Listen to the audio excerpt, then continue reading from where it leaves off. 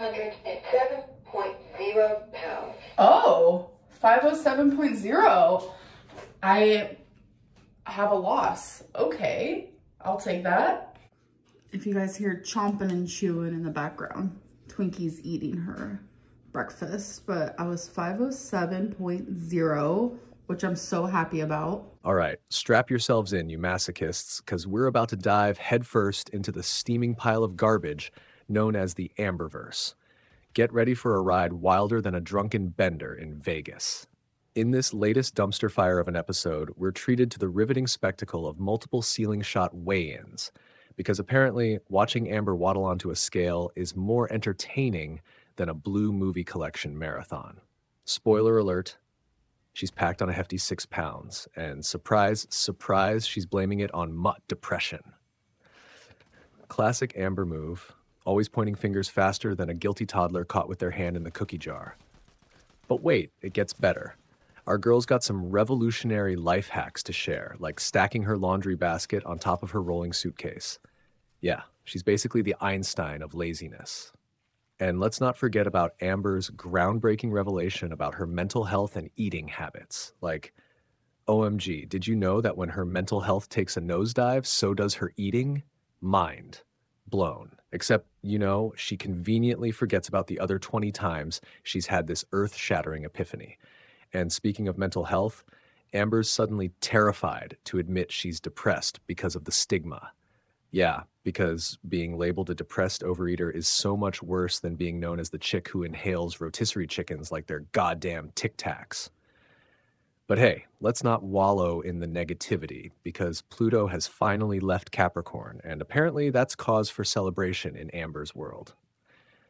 Rejoice, peasants, for the stars have aligned, and all is right in the land of delusion and denial. And just when you thought things couldn't get any weirder, Amber's new apartment is apparently a hotbed of demonic activity, because why the hell not? Let's just hope her camera has a night vision mode, because I, for one, can't wait to see Amber's ghostly encounters while she's stuffing her face with Cheetos at 3 a.m. All right, let's hear about some of this nonsense from her own mouth. Oh God, I could cry, but I'm not going to. This actually breaks my heart. So yesterday was the worst day food-wise that I have had the whole January. What you guys are seeing is a lot of hot Cheeto and Reese's, a lot of salt, ramen, just like literally yesterday was so bad. I can't even put it into terms. It just truly felt like I could not get full. Physically, mentally, emotionally, like it doesn't matter. I gain weight so easy. The sodium is no joke. And normally situations like this would make me cry, but it's like, why am I gonna cry when I did this to myself? Like I literally did this to myself. No one did this to me. No one did this for me. This is my fault. So instead of crying, I'm gonna use this as motivation to do better. We can't let days like this happen. Like these used to happen way too often. Listen up, Amberlynn. Pull yourself together, because I'm about to lay down some truth bombs. In January 2025, you might have a shot at a fresh start, but let's be real. You're living on the edge, babe. For a measly 3 days, you'll get to pretend like you're turning over a new leaf. But who are we kidding? With your lifestyle, who knows if you'll even make it that far? I mean, let's not beat around the bush here. You're playing a game of Russian roulette with your own health. And for all you math whizzes out there, gaining a hefty 6 pounds in a week means our girl here shoveled an extra 21,000 calories down her gullet. Yeah, wrap your head around that. That's like chowing down on 10.5 extra days worth of food for the average Joe. And when you add that to the recommended 2,000 calories per day, thanks NHS, we're looking at over 35,000 calories in a single week. But hey, who's counting, right? Keep on living in La La Land, Amberlynn. Just try not to kick the bucket before January rolls around. There's just so much stigma around it, and I don't know. I am depressed. And I don't know why. Like, I have no reason to be depressed other than mental illness. Like, I have been like denying it. I have been in denial, and I've just noticed the last few days, just that feeling of it coming. And today it just like really hit me, and I just haven't wanted to get out of bed. The only thing that I am finding the strength to do is literally get out of bed and take Twinkie outside. Days like this used to happen for me a lot, very frequently. Like, my emotions used to be very back and forth, up and down. It was like I was either depressed or manic. There was never like an in-between. And it's like lately, just over time, especially within the time of living on my own, I have found some sort of balance. So for me to feel this way and to feel as low as I do, I just feel really sad. And it's like, Oh, for the love of all that's holy, here we go again with the Amberlynn logic.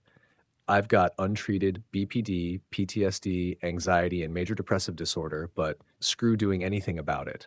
I'll just stop taking my meds and wonder why I'm drowning in sadness. Seriously, girl, pull your head out of your ass and smell the roses. Quit with the damn victimization act, Amber. There's no stigma holding you back from seeking help, so stop playing that tired old tune. You've got the time and the funds to get treatment, but instead you'd rather bask in the glow of your own damn misery and milk it for all the attention it's worth. So, here's a reality check for you, Amberlynn. Stop being a whiny little bitch, own up to your own damn mess, and maybe, just maybe, yay, you'll crawl out of that pit of despair. But knowing you, you're more likely to sprout wings and fly to the moon than you are to actually change. So, good luck with that, I guess.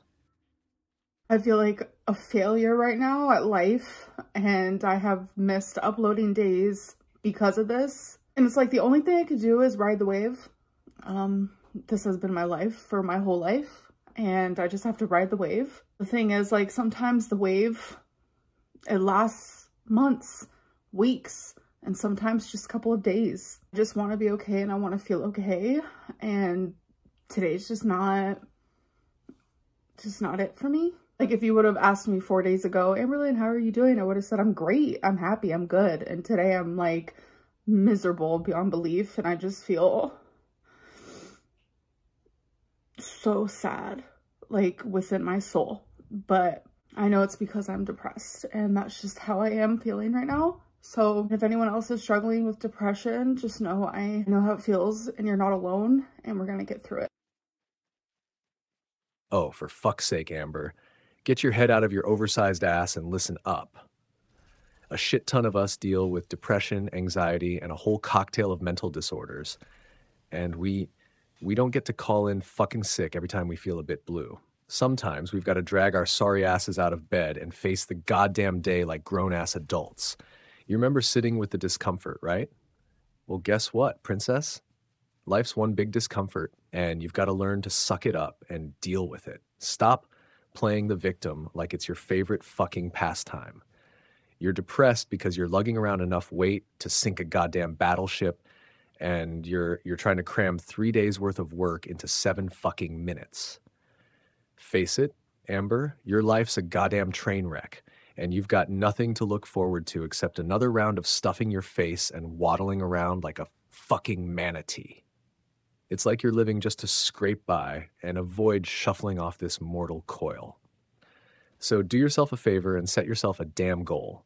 Something achievable for once in your pathetic excuse for a life. Pull your head out of your ass, grab life by the balls, and start acting like you give a flying fuck about your own existence. What? Holy?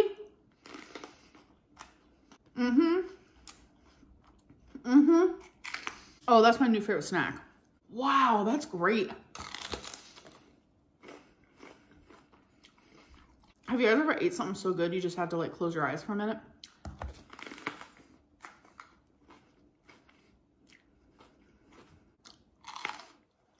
Okay guys, so I just sat here and edited this whole vlog.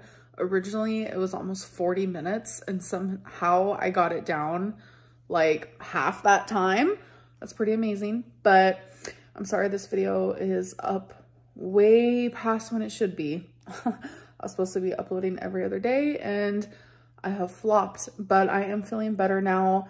Mental illness is just as important as getting the flu. Sometimes you just need a break. The way you devoured that pepper with your eyes shut tight, that's the smoking gun, Amber. It's not about the depression. It's about your twisted love affair with food, turning every meal into a roller coaster ride. You're chasing a high, girl, and it's downright unsettling to watch. Let's cut the crap. Until you find healthier coping mechanisms, you're going to keep spiraling down this rabbit hole of addiction. It's not about finding happiness. It's about numbing the pain with every bite. And until you face that harsh reality, change ain't going to come knocking at your door. So here's a thought. Maybe it's time to crack open a book that's not filled with recipes. The AA book could be your reality check, a mirror to reflect on why you keep falling back into old habits. Sure, it's scary as hell to let go of your crutch, but it's also the only way forward. You've got to face your demons head on and find a healthier path. It's not going to be a cakewalk, but damn it, it's possible. So quit making excuses, Amber, and start paving the road to a better life. You owe it to yourself, don't you think?